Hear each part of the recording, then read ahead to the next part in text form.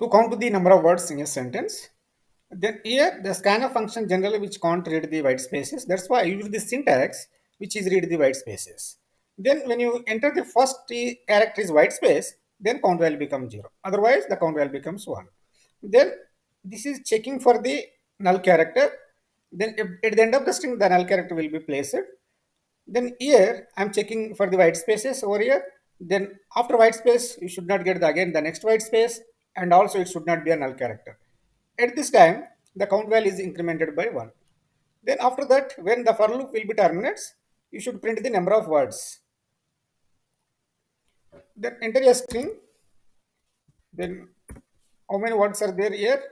Two words will be there. Then even a first character is white space, then followed by the one word has been entered. Then how many words are there? Word is 1.